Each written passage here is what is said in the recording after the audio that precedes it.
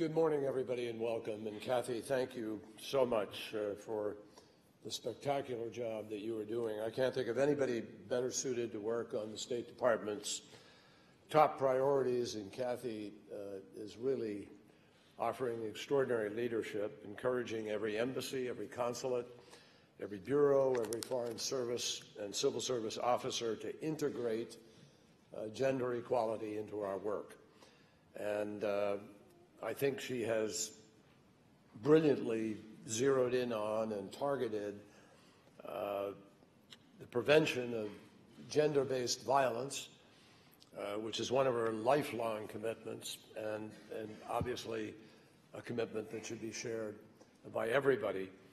I want to welcome our distinguished ambassadors who are here visiting with us, and all of you who've taken time to be part of what I think is one of the flagship events that we do here at the State Department. Each year we come together on behalf of the Obama administration and the State Department to recognize women who have made really special, singular contributions to peace, to prosperity, to stability, all around the globe. And every one of these women who are here today and those who were celebrated previously have all dedicated their lives to the pursuit of justice. As a proud father of 2 daughters and the husband of a strong woman who has invested so much of her passion into this cause, believe me, I know the difference that it makes for women and girls who are empowered to be able to make their own choices. I will always remember flying back from Kabul during my first year as secretary, and my staff handed me a letter from a young Afghan girl who had earned a State Department scholarship to study at the American University of Afghanistan. To this girl personally, the chance for a college education was obviously a priceless opportunity. But in her letter, she didn't write to me about herself. Instead, she paid tribute to the women in her village and country who had been brave enough and strong enough to stand up for their rights and to insist that they, too, should have access to schooling and be able to participate fully in the political and economic life of their country. There was a line in that young girl's letter that very much stood out to me. She wrote simply, "I want to be one of them." Think about that simple desire to be counted on the side of the people who are pushing for and fighting for justice, fighting for human rights. And I think everybody here will agree that is exactly how great historic movements are created.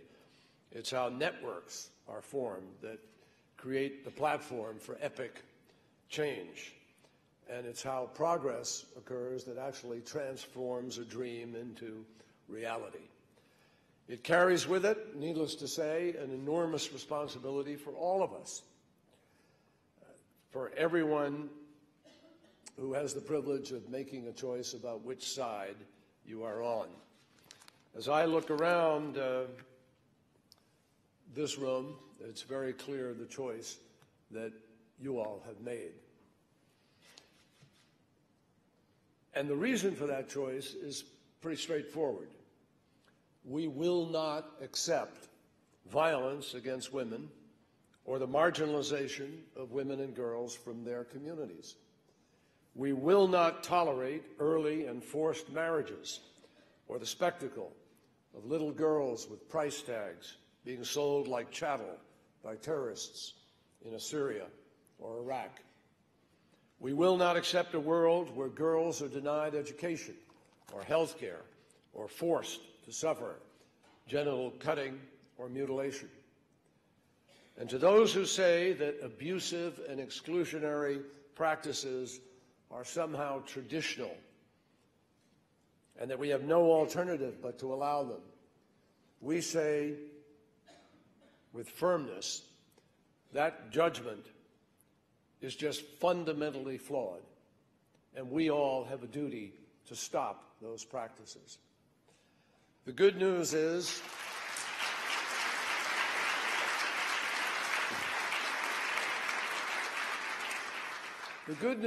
that over the last years, enormous progress has been made in people coming together and breaking down barriers.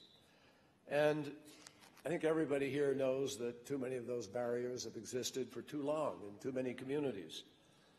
This breaking down of barriers has not happened by accident. It's happened because leading governments, including that of the United States, have made justice for women and girls a core part of our foreign policy. Even more, it is because individual voices around the globe have come together to form a mighty chorus in support of positive change. Now, before coming down here, I was reviewing the stories of these remarkable women. They are stunning stories. The courage on this stage is moving, profound. And that courage takes all kinds of forms. This year, we recognize a group of women who are demonstrating courage in three pivotal areas. They are exposing and opposing gender-based violence. They are combating corruption and strengthening rule of law. And they are promoting justice and human rights for all. So let me begin with violence against women and girls. Preventing and dealing with the effects of gender-based violence is a fundamental moral issue, a basic question of right versus wrong. Some issues are colored by nuance and complexity, as we all know, particularly as we know in this building. But this issue is a matter of moral clarity. Nagham Nawzat Hasan has spent the last 15 years promoting equality for women and providing psychological help to victims of gender-based abuse. Nothing could have prepared her, however, for the dark days of 2014, when Daesh terrorists swept through communities in northern Iraq, taking captive the women and the children of the Yazidi and other minority communities. Older women were summarily executed, killed, and they were dumped in a mass grave. Women and girls were auctioned off, sold into slavery and forced into sham marriages, including girls barely into adolescence. As this horror unfolded, Nagham was among the first to respond. She provided psychological support and health screenings to girls who had escaped. She visited camps for the displaced, where she often had to persuade frightened parents to allow their daughters to receive counseling and treatment. And she launched a campaign against sexual abuse called I Am Yazidi, I Am Against Harassment. Nagham Nawzat Hasan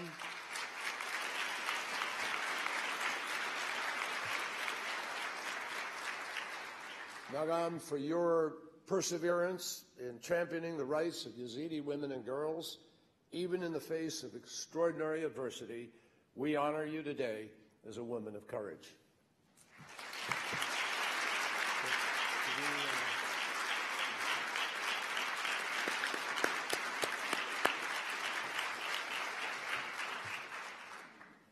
Sara Hossain is a human rights lawyer in Bangladesh. As executive director of one of her country's leading NGOs, Sara played a key role in drafting Bangladesh's first comprehensive legislation on violence against women. She brought landmark cases to the Supreme Court, challenging such practices as forced veiling, fatwas that inflict degrading punishments on women and girls, and the use of non-medical procedures to judge evidence in rape and sexual assault cases. And she has done all of this in the face of harsh criticism and the threat of violence. I know from my own experience as a prosecutor that success in this kind of endeavor depends not only on knowledge and expertise, but also on the fundamental will to do what is right. And the one thing about Sara is clear. Her courage, passion, integrity have earned her the trust and the respect of clients and human rights advocates the world over.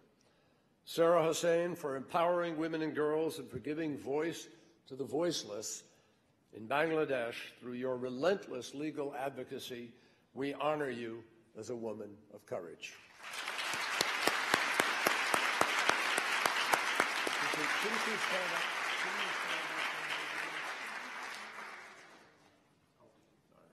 I was just thinking they should stand up so you can. Yeah. So stand up when they please.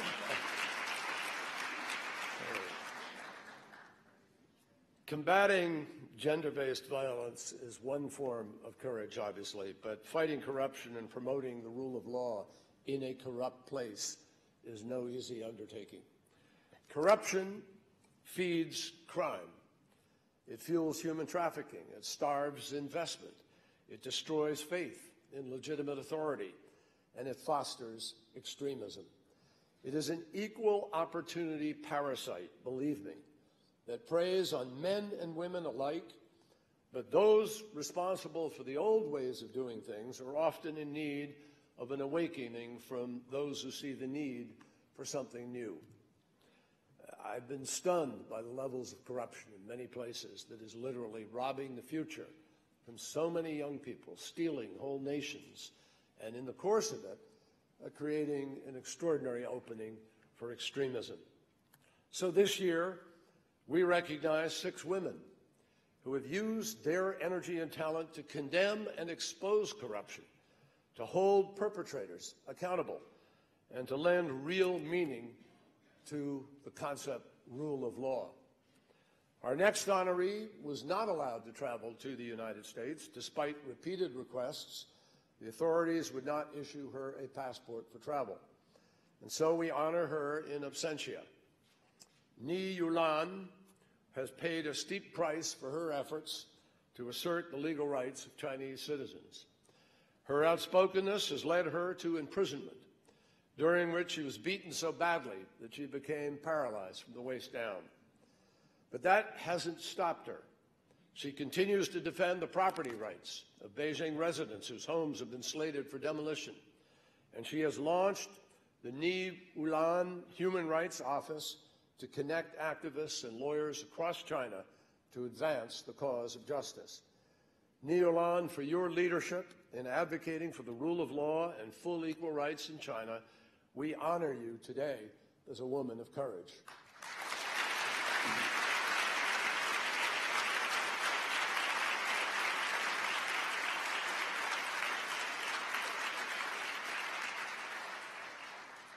Zhanna Nemtsova is no stranger to loss. When her father, Russian opposition leader Boris Nemtsov, was murdered, she demanded a thorough and transparent investigation. At great personal risk, she has spoken out against the officially sanctioned propaganda that spreads lies in her country about those who tell the truth. And she founded the Boris Nemtsov Foundation for Freedom to support families of political prisoners in Russia. Last June, after receiving death threats, Zhanna left her homeland, but her work continues and her example remains an inspiration to all. Zhanna Nemtsova, for unwavering courage and tireless work to expose corruption and defend the legal rights of Russian citizens, we honor you as a woman of courage.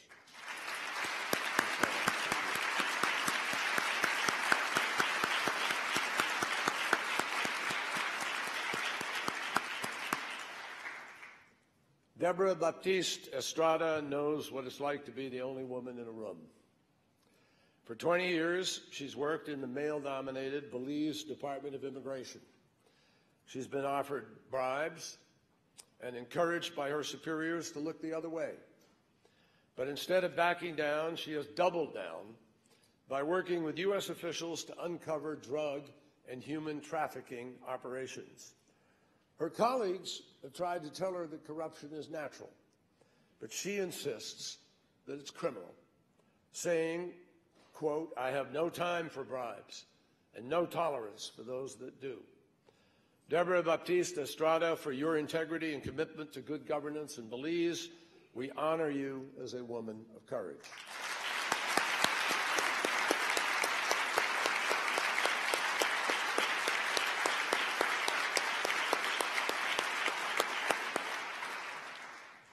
Thelma Aldana began her career as a janitor in the family court in Guatemala. But she has demonstrated that with hard work and an utter unwillingness to quit, anything is possible. She earned a law degree at night. She rose through the ranks to become the only woman justice on the Supreme Court, where she overcame the doubts of her colleagues to create 33 specialized courts for murder and other crimes against women.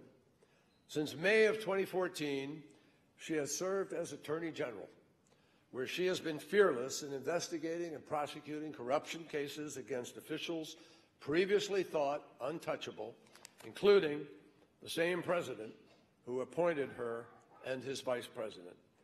Thelma Aldana, for holding the most powerful to account and promoting reforms to make the legal system in Guatemala more accessible to its citizens. We honor you as a woman of courage.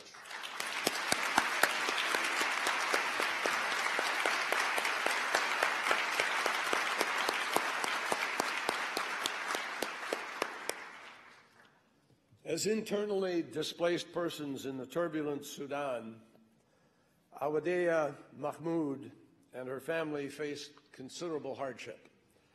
To earn a little money, Awadeya began selling tea by the roadside. Eventually, she organized her fellow tea sellers to assert their rights and expose the police who demanded bribes to allow the tea sellers to be able to remain in business. Along the way, Awadeya was arrested and imprisoned for 4 years. But she never gave up. And what began as a small grassroots effort for reform has now become a movement for economic justice that is some 8,000 persons strong. Awadeya Mahmoud, for your steadfast efforts to promote legal reform and to advance economic empowerment for women in Sudan, we honor you as a woman of courage.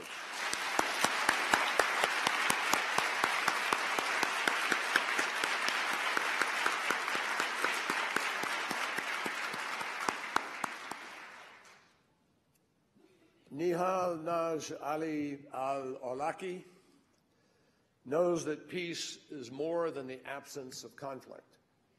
It's a state of being in which people who might otherwise be enemies are genuinely committed to building a society in which the rights of all are respected.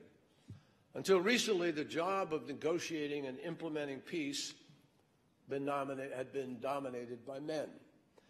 But Nihal is a breaker of barriers.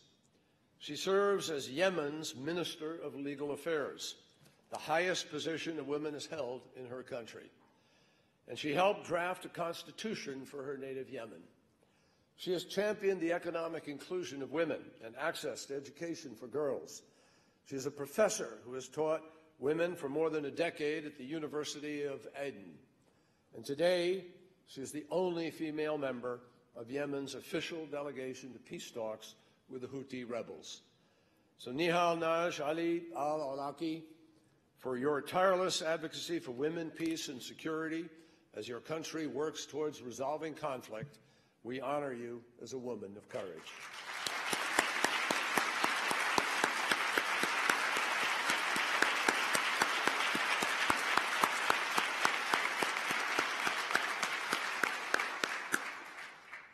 As I said earlier, it takes guts to oppose gender-based violence and corruption and to promote the rule of law, and I think you can sense that, and we know that from experience.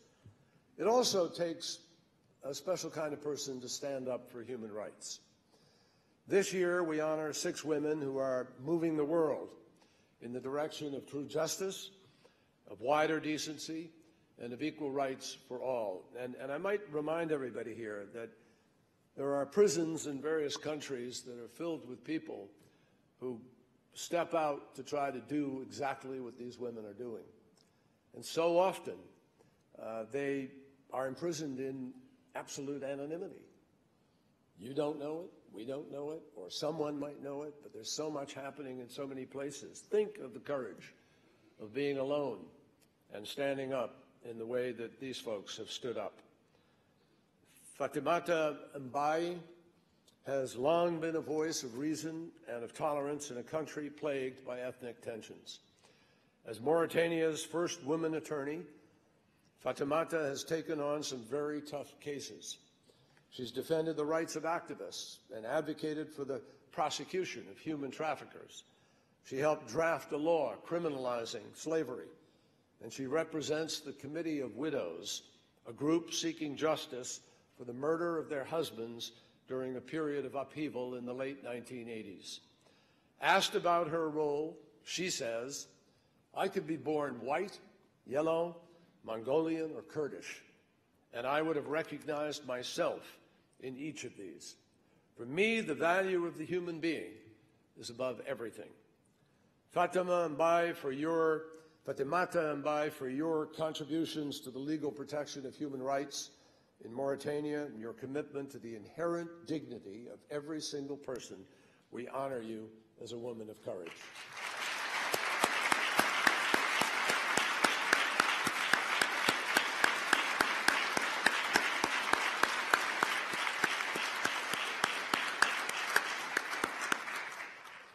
Nisha Ayub has been the target of discrimination and violence in Malaysia for many years, even being imprisoned for 3 months, during which she endured sexual abuse and humiliation.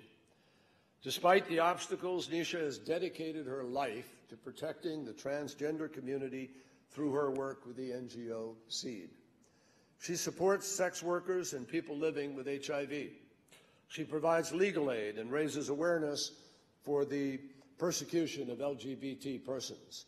And she continues to face threats, but remains committed to her work because it is what she cares most about and because she knows it is the right thing to do.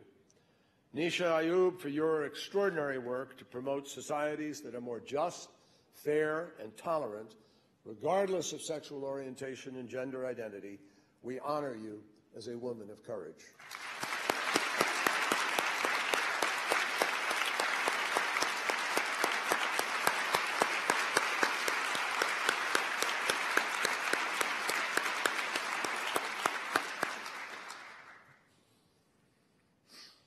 Rodjaraeg Wattanapanit gives life to the saying that the pen is mightier than the sword.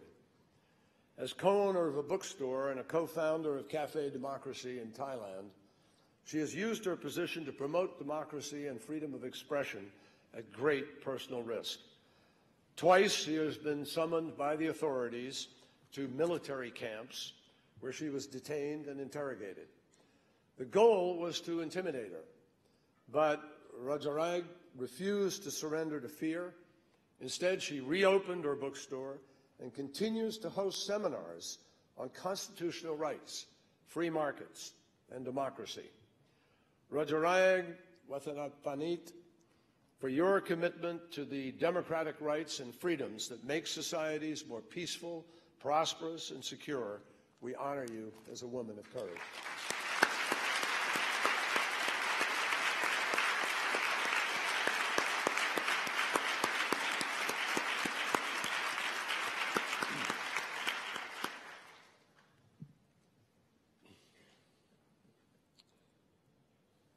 Zuzana Stevulova, like all of us, has borne witness to the catastrophe unfolding in Syria and to the plight of the millions of refugees streaming from its ancient lands. But she hasn't just spoken words about the crisis. She's doing everything that she can to help. As chairperson of the Human Rights League in Slovakia, Zuzana is providing legal aid and services to migrants and refugees in administrative detention, expulsion, and asylum proceedings. In so doing, she reminds all of us that the true test of justice is its fairness to those who have the least. Zuzana Stevulova, for your determination to stand up for the rights of refugees in Slovakia and supporting the integration of all and the full acceptance of migrant communities, we honor you as a woman of courage.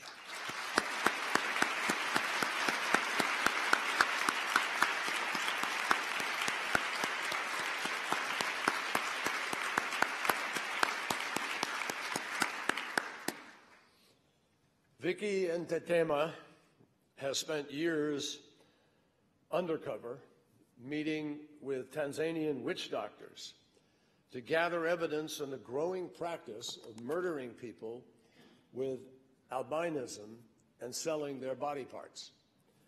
This gruesome crime was based on a superstition propagated by those same witch doctors that purchasers would have good luck. Vicky's reporting for the BBC exposed the truth. It saved lives, and it sparked strong statements of condemnation by Tanzanian officials. She now leads the international NGO Under the Same Sun, which advocates for people with albinism. Vicky Ntetema for bringing people with albinism out of the shadows and advocating for their fundamental rights. We honor you as a woman of courage.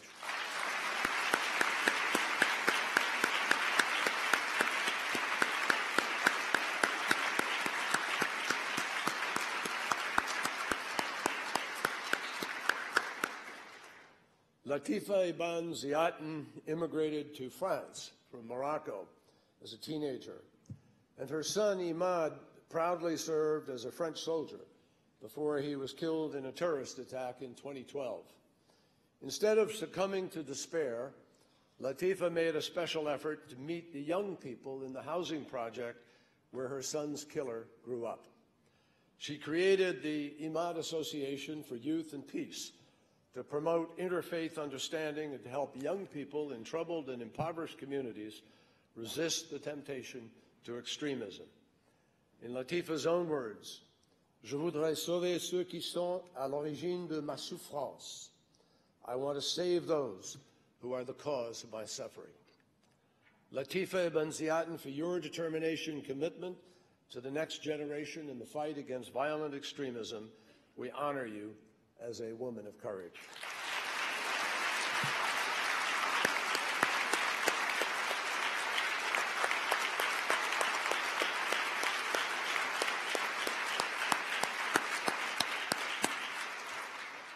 So there you have it, folks. 14 leaders, 14 role models, 14 women of extraordinary courage. One very clear message out of all of this. Don't accept the unacceptable or wait for someone else to step up. Act in the name of justice, act in the name of tolerance, act in the name of truth. And I think some have said that everything that's worth doing is done in faith. This morning, with the example of these extraordinary women in our minds, we will go out of here, I think, with the faith that every abuse exposed by our determination, every example of discrimination righted by our persistence, every challenge overcome by our unity, and every door opened by our vision will inspire others and strengthen the platform on which women and men of courage may stand for generations to come. What an extraordinary group of women.